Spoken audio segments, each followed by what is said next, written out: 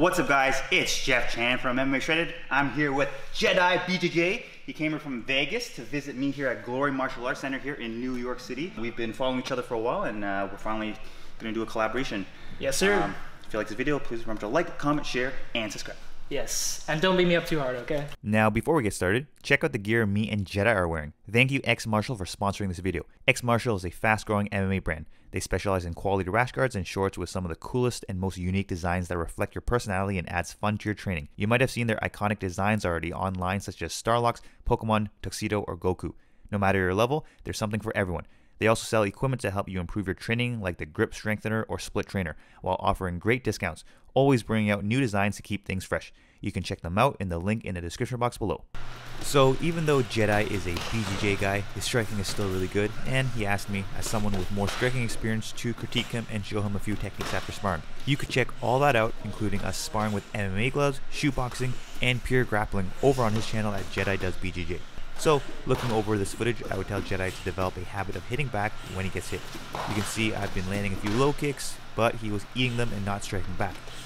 The hit back can be as simple as low kicking back, a body kick, or punches, but the reaction has to be immediate.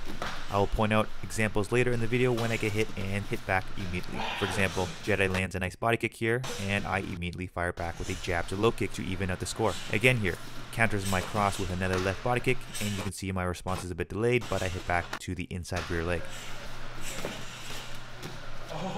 Another thing I've noticed is that Jedi is throwing his kicks without a setup, which gives me plenty of time to defend or counter. See here, he throws the inside low kick with no setup. I dodged and countered with my own low kick. When kicking, try to throw it as a counter.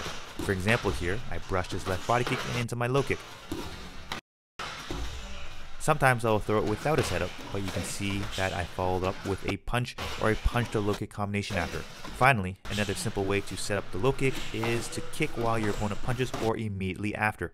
But actually, Jedi already knows that because he countered my cross earlier with his left body kick. He just needs to be patient and do that more. Let's look at his cross one more time. Jedi is doing a good job by extending his cross and pulling his left shoulder back for full extension, but you can see his head is behind his knee line, which means he is leaning back when he is throwing his cross. This will not only take away power, but take away his reach. If you look at some examples in the top left of me here throwing my cross, I do the opposite. Not only do I commit and put my weight forward, I even overcommit. You can see my head is over my knee line. Now, overcommitting is not good if you don't have a follow-up exit plan, because you will lose balance and get countered. But because I know the rules, I can break the rules, and I exit off with a low kick.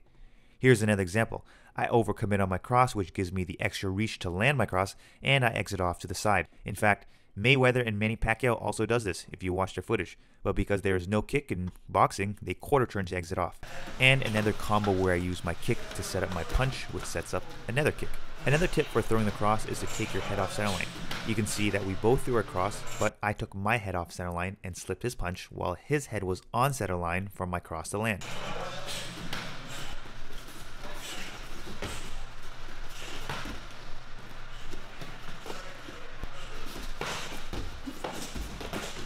Here is another example of why you should take your head off center line when throwing the cross, and always following up with a low kick after you punch.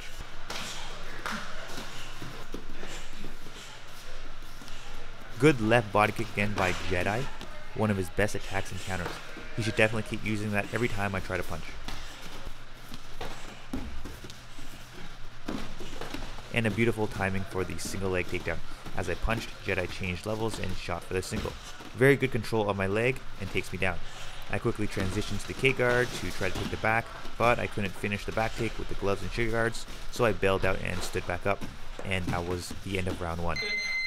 Let's go round 2. Once again, if you don't have the speed, set up the low kick or you'll get countered. Here's another example of how Jedi could have landed his cross if he put his weight forward and into that cross. And again, you guys get the point now. Some nice footwork and head movement here by Jedi.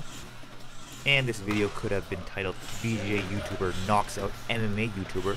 Very good timing on a knee by Jedi as I shot for a takedown. An inch forward and that knee would have cracked me. Fortunately, I do like to go for the double leg takedown with my head on the inside where I take my head off center line.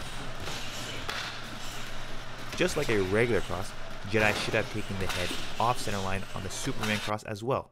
Take a look at how I throw my Superman cross.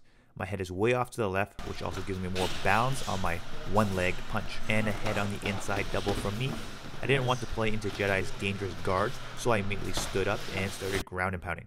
Jedi did a great job stepping on my hips and keeping me away. Then as soon as I got close enough, he sat up for the single leg takedown. Again, I didn't want to mess around with his BJJ, so I turned away and wiggled my leg free and ran. Here, I did a little bait and hit, ran to the right, and as Jedi chased, I spun into my back fist. And a regular head-on outside double leg here.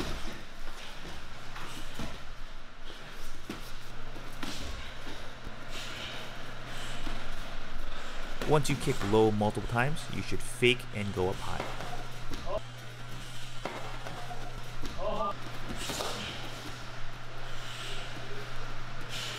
Jedi makes good use of the long guard and 360 block my overhand punch here. Jedi could have landed his cross here if he extended his cross fully. And bam, he does finally extend and catches me with a good cross.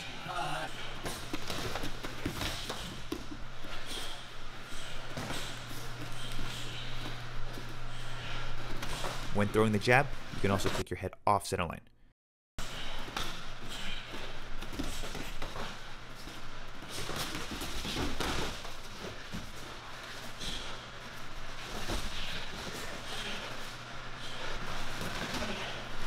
So back to what I was saying way earlier in the first round, if you get hit, you need to hit right back, whether that's just kicking back with a low kick or blasting that cross down the middle. Now as the person kicking or attacking, you should always anticipate that counter strike and be ready to dodge or block. I missed my low kick here and anticipated that Jedi would move forward to counter, so I was ready with my side kick. And round 3. All right, last round. Yes, sir. It's 1-1, right? Yes, sir. We upped the speed and intensity just a bit.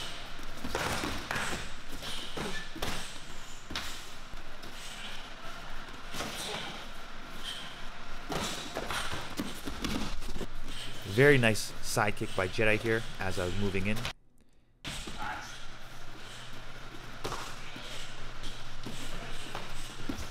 And a good strategy by Jedi. I caught his teeth, wanted to rush in for a counter, but he spun and threatened a spinning back fist, which stopped me from committing. Oh, yeah. Great shot, sorry. Same thing happens. I caught his teeth, but Jedi doesn't threaten me with the spinning back fist, so I waited, and shot for the back take. Jedi has good takedown defense, so instead of fighting for the takedown, I bailed on it and exited off with a high kick. When disengaging from a grappling exchange, always keep your hands up. Here's another instance where Jedi needed to anticipate the counterpunch after kicking.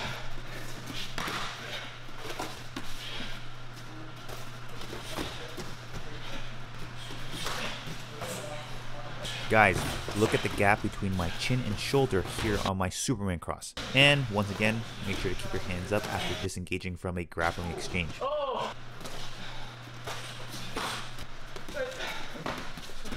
Hope you guys enjoyed this collaboration. Who else do you want to see me collaborate with? Let me know in the comments below. And also, don't forget to go to Jedi Does Jiu-Jitsu and watch me and Jedi do shoot boxing rounds, pure grappling rounds, and MMA rounds with MMA gloves.